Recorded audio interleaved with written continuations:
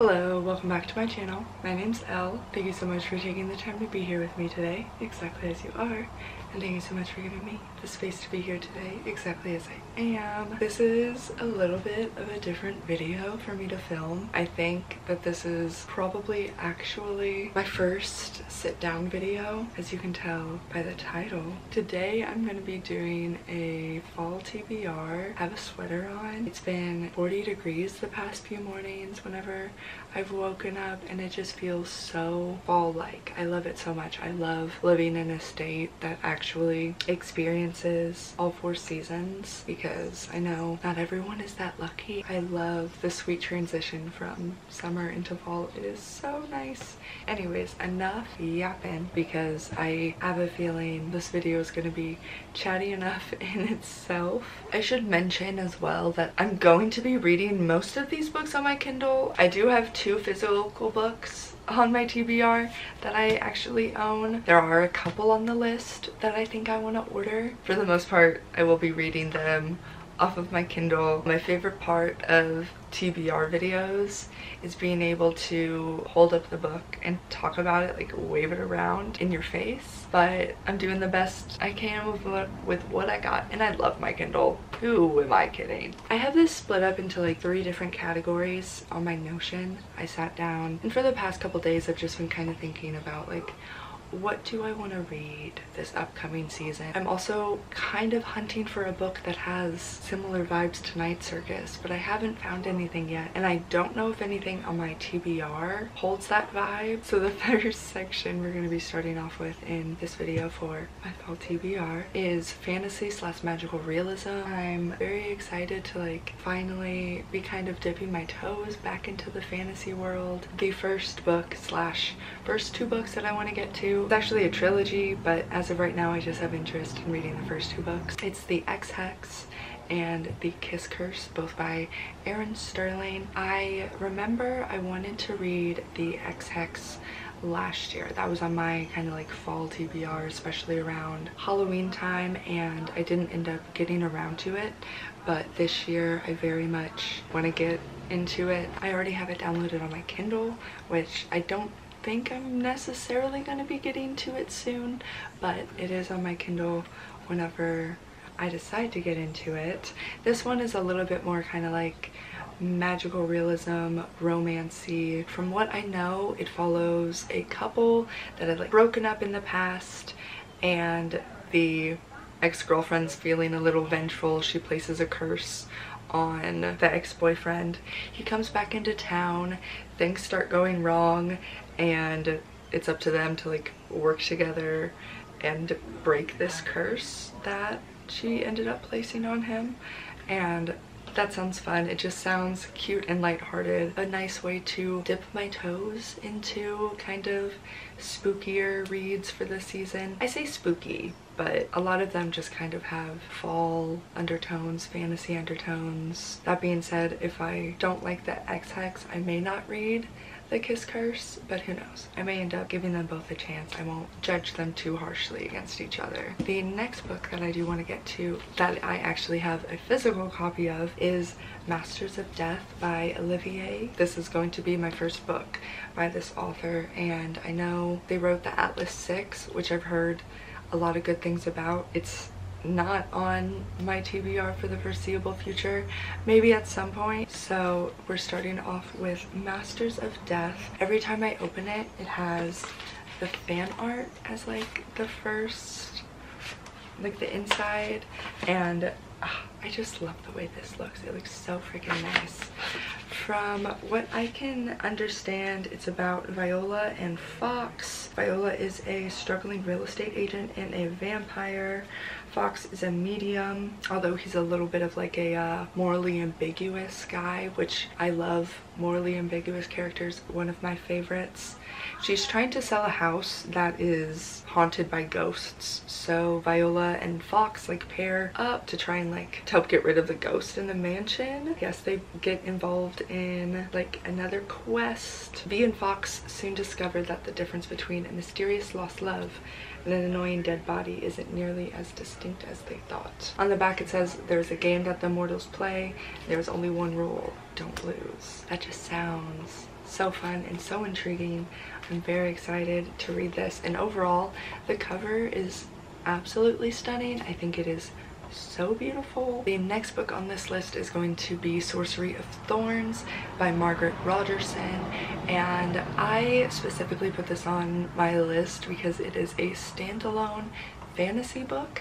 I have heard that it is a very good book to get into if you want to read fantasy. I'm excited to read it because I think the main thing holding me back from reading fantasy is the fact that it's not just one book. Like, most of the time it is multiple books, and it's not ones you can jump around with either. Like, you very much have to read them in order for the most part, and I find that I can struggle with that at times, but fantasy is definitely something I want to get into. So I think starting with a standalone is going to be a good option. The next book slash book series that I want to read is the Entangled with Fae series by Tasanja Odette. I have no idea if I'm pronouncing her name right. This is a series of 5 books. It is Curse of the Wolf King, Heart of the Raven Prince, Kiss of the Selkie, A Taste of Poison, and A Dream So Wicked. I mentioned how much I love the Lunar Chronicles, which, if you've never read the Lunar Chronicles, it is a series of fairy tale retellings. I'm very excited to read these. I'm very much looking forward to kind of like a new adult take on fairy tales. I've actually already read Curse of the Wolf King, which is a take on Beauty and the Beast, and I liked it. I didn't love it. I liked it. I thought the main character fell a little bit flat, but I very much liked Elliot the King, the main male character in this story. I thought he was just like quiet and cute and very sweet, just loving energy. I'm excited to continue on with this series. The next book, like I mentioned, is Heart of the Raven Prince. That is on my TBR. I think I'm actually going to get to that later on in the week. So the next book on this list is The Modern Girl's Guide to Magic by Lindsay Hall, and honestly, the first thing that caught my attention was the cover of this book. It is beautiful, genuinely stunning. I love the way it looks. It honestly, it makes me want the physical edition, so who knows. I've been trying not to buy books, but I very well may end up buying this one because I think, I don't know, it is just such a pretty cover. In a way, this kind of gives me Night Circus vibes, mainly just because of the magic competition element, which I love the thought of, kind of like forbidden love, and that aspect of like, this is your, you know, this is your competitor, so you can't get involved with them. And I love that idea so much. Just talking about it makes me excited. I guess like kind of like the whole thing in this story is like, she's not necessarily the best at magic, the main character in this story. So it's the fact of like, she gets into a competition with this other mage, gets involved with them, and the last book in the fantasy slash magical realism section is Assistant to the Villain. I've heard a lot of things about this book. I've seen a lot of different people reading it. I don't want to really look up too much information about it because I will most likely accidentally get spoiled. I think this is the one book in this section that is hyped. We'll see how I feel about it. It sounds like the lines of it, you know, there's someone who gets hired to be an assistant to the villain, and who knows, maybe there's some forbidden romance involved. Everyone loves a little forbidden romance. I am excited for that. I keep saying that every book that I'm mentioning on this list, I'm excited to read. And also, I didn't say this in the beginning, but I feel like I do need to add a bit of a disclaimer. My list isn't super hefty, but by no means do I feel like I'm going to read every single book on this list. Who knows? I may. That'll be amazing. But I also don't expect myself to stick to this list. I'm very much a mood reader. I read what I feel, and especially if I find a new book that catches my interest, obviously I'm not gonna hold myself to this list. Like, if I find something else I want to read, I'll go ahead and read it. This isn't a strict list. Take it as like a wish list of books that I would hope to get to this season. Anyways, moving on to the next section of books, which is fluffy romances. This isn't like atmospheric cozy romances or anything. Like, this is just simply fluffy romances that I want to read. especially to break up everything. Like, I don't want to be just jumping from fantasy.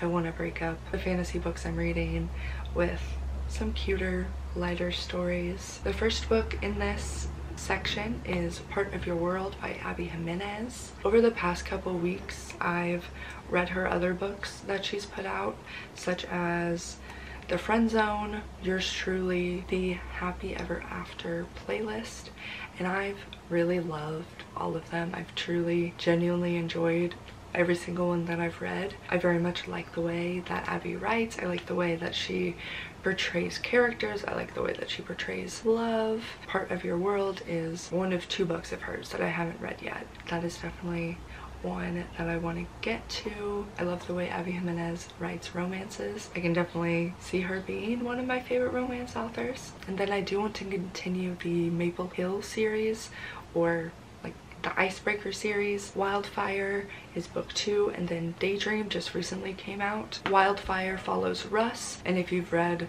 the first book, he's the one that like causes all the dominoes to fall, I would say. This book follows Russ, and it takes place at a summer camp, so it's very much not during fall by any means, but I very much liked the Icebreaker series. I'm very excited to continue it. And then Daydream just came out a few weeks ago, or honestly, yeah, I want to say it came out the end of August. I'm not entirely sure, but I do want to read Daydream. That one follows Henry. I loved Henry in the first book. I loved just like the connection we got to build with him, and I feel like his romance story will be so freaking cute. I don't want to put too much hype on it, but I feel like that one could have the potential to be my favorite, so we shall see. Next, I want to read the Chestnut Spring series by Elsie Silver. Recently, I just read the Gold Rush Ranch series by her, which was my first ever time, how do I word that? My first Elsie Silver series. The Gold Rush Ranch series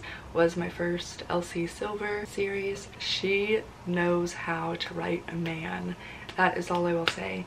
Especially, I have a soft spot for cowboys, like, oh my goodness, and she knows how to write a cute cowboy. I love it so much. 10 out of 10. Once again, this isn't one book, but it's a series of 5 books. Flawless, Heartless, Powerless, Reckless, and Hopeless. I have heard a lot of people talk about the Chestnut Spring series. Honestly, I've heard more people talk about that than the Gold Rush Ranch series. I know that this series is incredibly hyped up, but I'm not taking any of that into consideration because I know I very much enjoyed the Gold Rush Ranch series. I'm very much anticipating to enjoy the Chestnut Spring series. At least with the Gold Rush Ranch series, which is a tongue twister. You try saying that as many times as I have been. I read all of them like one after the other, so I think I'm gonna try and break this one up a little bit more. Like, I don't think I'm gonna jump, you know, to one right after the other. I definitely want to give myself a little bit of a break in between them.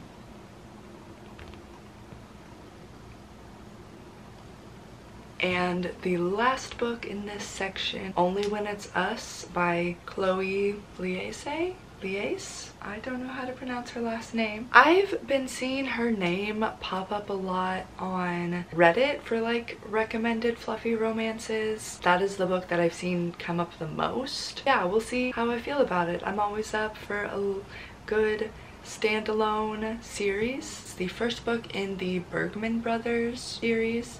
I'm not entirely sure how popular this book series is. It's an enemies to lovers situation. And then finally, the last section on my fall TBR is spooky reads. So these are gonna be a little bit more kind of like psychological thrillers, more so like mystery, like more so maybe I shouldn't read at night vibes because I am a very paranoid person, so there aren't a whole lot of books on this list, but I love like a morally ambiguous character. I love an unreliable narrator. You know, I very much like, you don't really know what's happening, you don't know if the narrator's telling the truth. I love that. I love an unreliable narrator specifically. The first book on this list is The Guest List by Lucy Foley, and during my stint working at the library, this book was so popular. It was so popular, checked out by like all the middle-aged ladies, and I never got around to reading it, but every time I saw it I was like, I want to read this. I think it's like a group of people get invited onto an island and basically like shit starts going wrong. Like shit hits the fucking fan, and it's just like a very much almost like maybe like a whodunit situation, I feel like, is what I'm gathering. It's going to be the first Lucy Foley book I've read. I know she has a couple other books out. I know The Paris Apartment is one of them. The next book on my list is All's Well by Mona Awad, and honestly, like with her as an author, I will buy any book that she puts out without even reading the synopsis. Whenever I bought this book, I didn't know, like, I hadn't even read the back of it. I didn't know what it was about at all. All I knew was I love her as an author, and I will pretty well read anything she puts out. And that's going off of simply just having read Bunny. Bunny is so unlike any other book that I've read. I want to get more into her mind as an author. All's Well. This one is a little bit kind of like Shakespearean. I think she's a teacher, and once again, shit hits the fan. Shit ends up going wrong, and I love it when shit goes wrong in a story, especially whenever I'm looking for it. Following in the same footsteps by Mona Awad, I want to read Rouge. I thought it was Rogue, but it's actually Rouge. I have no idea what this book is about, and I have that coming in the mail, but I will read anything that Mona Awad puts out. Like, I would probably read her grocery lists if she let me. The second to last book in this section is The Silent Patient. The amount of times that I've almost bought this book walking into Walmart is insane. Like, I think I've picked it up and put it down probably 4 or 5 times. Every time I read the back, I am so enraptured by it, and I think the last time I picked it up, I ended up reading the first 2 pages or something, and it automatically caught my attention. It is from, like I said, from what I gather in the back, it's basically about a woman who killed her husband, and the day she killed her husband is the last day she spoke. Like, she hasn't spoke a word since then. Events transpire where I guess she gets put in like a mental institution, so she ends up having a therapist who, I guess this therapist is the only person she talks to, or something along those lines. I'm not sure. Giving unreliable narrator, giving morally ambiguous. Like, I am very much here for it. It just seems very much up my alley. And then finally, the last book to wrap up this fall TBR video is First Lie Wins by Ashley Elston. And this one, it just screams unreliable narrator. It's like about a girl who assumes an identity and basically like convinces everyone that she's someone she's not, or something like that. And that just sounds so fun. I'm gonna read out the synopsis on this one. Evie Porter has everything a nice southern girl could want. A doting boyfriend, a house with a white picket fence, a tight group of friends. The only catch, Evie Porter doesn't exist. And at first I was like, is she a ghost? But no, she assumes like she makes up fake identities, I guess. And something like that just sounds so intriguing, because it's not in just like a funny haha stealing identities way. Not that that is ever funny haha. Yeah, she like assumes a fake identity, but I guess in like the thing with this most recent kind of like identity that she's assuming is she starts falling for the guy. Another book along the lines of like shit starts to go wrong, morally ambiguous, unreliable narrator. As you can tell, I have a thing. Like, if I'm reading a psychological thriller, I very much have a layout of books I like to read. All of these books in this section encapsulate that, at least from my findings. Going off of what I've read, all these books just sound very much up my alley of morally ambiguous, unreliable narrator, shit hitting the fan. Anyways, that is all the books on my fall TBR. Like I said, I definitely don't think I'm going to be able to read all of these. It's a nice idea to think about it. I'm so excited for cozy season. I'm excited for pumpkins. I'm excited for the leaves changing. I am excited to be able to drink hot coffee without sweating. And of course, I want to make a whole bunch of fall vlogs, fall reading vlogs. I want to get back into the routine of sharing my life with you all. And who knows, depending on how I feel about this video, I may make more sit-down videos. I definitely feel like towards the end of this, my speaking pace quickened up a little bit. I think that is something I probably need to work on. That is all the books that I hopefully, potentially, maybe want to read this fall season. Until next time, stay safe, stay hydrated, and I will see you all soon.